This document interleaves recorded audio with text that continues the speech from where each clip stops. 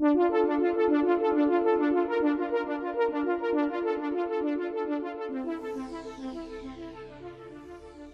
MODO 14.0 v1, we've made an effort to improve the day-to-day experience of our application by making some small but useful changes to common tools and workflows.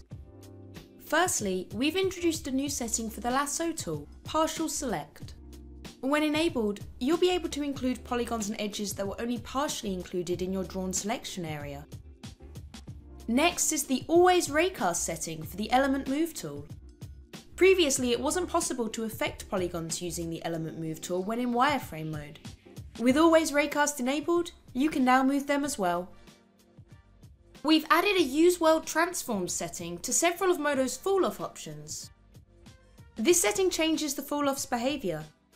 Essentially, it will consider all selected mesh surfaces as one surface, so when they deform as one, preventing results of tearing between the surfaces. The Vortex Deformer has been renamed to Twist, which better represents the result of the deformation. And finally, no longer is trackball rotation enabled by default. Now it is set to be disabled, but you can change this for all global viewports in the System Preferences menu. You can still set a preference override per viewport as well, using the trackball setting in the 3D Viewport Properties form. We hope these small changes will help improve your experience using MODO.